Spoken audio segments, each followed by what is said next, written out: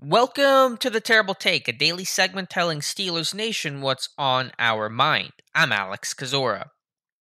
I don't want to dwell on the past, and today's take is going to be total speculation by me, okay? Most of my takes probably are. But there's one thing that rookie receiver Calvin Austin said yesterday that stuck in my head, something that clicked about why the Steelers moved on from wide receivers coach Ike Hilliard so soon, lasting just 2 years with the team.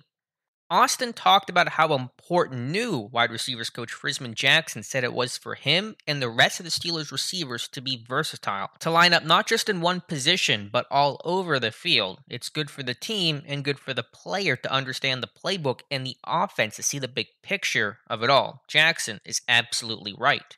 Last year, the Steelers didn't seem to have such flexibility. Once Juju Smith-Schuster went down, the team was sort of stuck. They had three outside receivers, Deontay Johnson, Chase Claypool, and James Washington, but no one they could slide inside. That's why Claypool remained outside and why he effectively blocked Washington.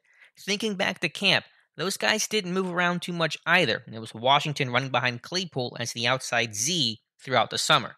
Now, I understand on paper those are outside guys and were drafted as such, so maybe Hilliard isn't fully to blame here, but I think the Steelers were frustrated with the limited versatility of their receivers, and that was the reason for the change. At least one of them. These decisions are rarely made in a vacuum or based off just one thing, especially if we're talking on the field.